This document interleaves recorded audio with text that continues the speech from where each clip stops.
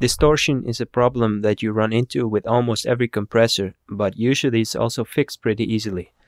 So I've got a sine wave on track 1, and if I play it into Ableton's compressor right now, you can clearly hear the distortion. And you can also see the distortion in the waveform that I'm recording in track 2, and in the spectrum analyzer in the form of these overtones. But it's pretty easy to prevent this distortion from happening. So one thing to try is using some attack, which you can see gets rid of the distortion, but at the same time it also gets rid of most of the compression. So a better thing to do is to use some release. And this gets rid of the distortion, but it lets you keep the compression. And release is a control that you find in pretty much every compressor, so you can always use this to get rid of distortion. So you see that finding a solution is pretty easy, but I want to talk a bit about why the distortion happens in the first place. Okay, so I'm going to do a bit of drawing here. So what we started with was a sine wave coming into the compressor. So this sine wave is the input. And first what the compressor does with this sine wave is it uses it to build a new signal that represents the amplitude of the input. And in order to draw the signal, we can simply copy the input signal and turn the negatives into positives. So we take everything below the zero crossing and turn it into a positive. And now we have a new signal with the low amplitudes at the bottom and the high amplitudes at the top. So I'm going to refer to this new signal as the amplitude envelope. And the compressor can now use this envelope and measure it against the threshold that we set in the compressor. So let me just draw a threshold on top of this. So now we see that some parts of the amplitude envelope are over the threshold, and so that's where we will have compression, meaning that's where we will have a gain reduction applied to the input signal. And this gain reduction can be drawn as yet another signal, which we will call the gain envelope. And in this case it would look something like this.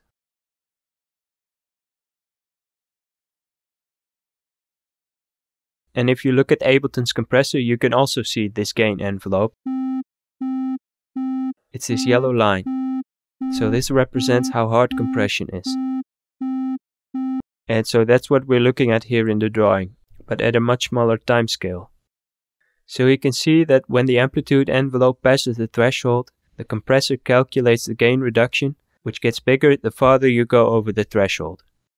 And this gain reduction will be applied to the input signal down here to give us the output signal. So in the case of a really high compression ratio, the output signal will look something like this. So this is how a compressor works without any attack or release.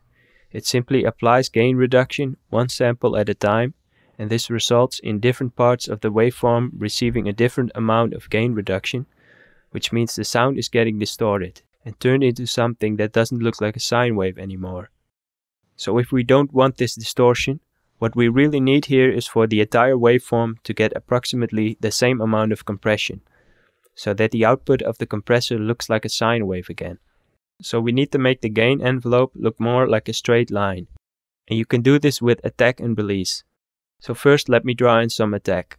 So attack in most compressors applies to the gain envelope, and what it does is it slows down its downward movement.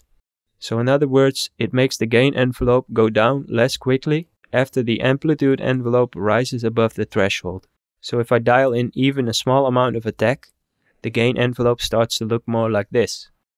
And you can see that this starts to get us a bit closer to the gain envelope being a straight line. And the higher the attack is, the closer we get to that goal.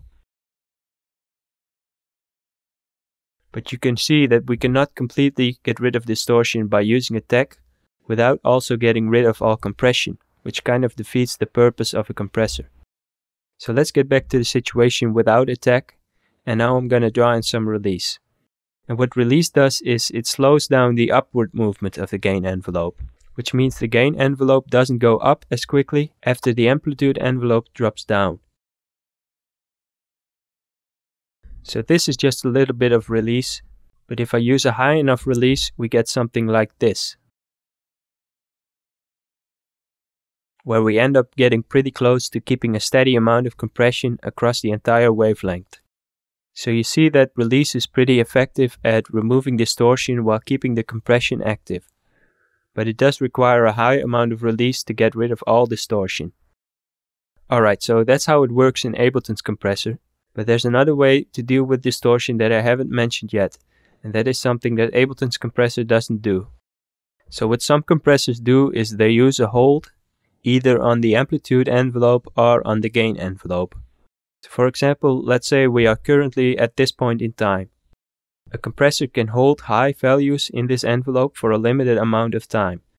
So in this case, this high value may be held for a while and replace the values after it that are lower than that value. So let's make the hold long enough to bridge this gap to the next peak value. And so we end up with a straight line on our amplitude envelope. And this means the gain envelope is also a straight line.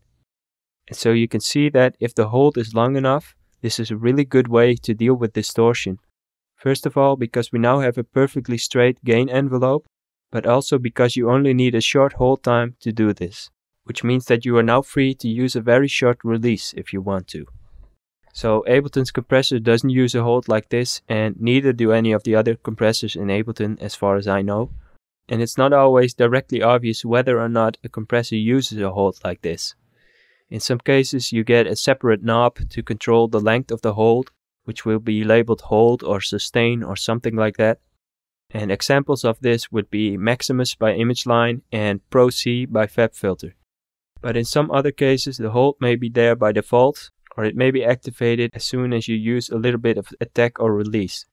So if you're using a compressor with distortion and you notice that you can get rid of all distortion with just a tiny bit of attack or release, it might be because there's a hold on one of the envelopes. So yeah, those are some of the more common ways of dealing with distortion in a compressor. I have to say, most of this is from my own experience using compressors, so if you think something important is missing, please let me know in the comments so everyone can see if there's something that needs to be added. Okay, see you later.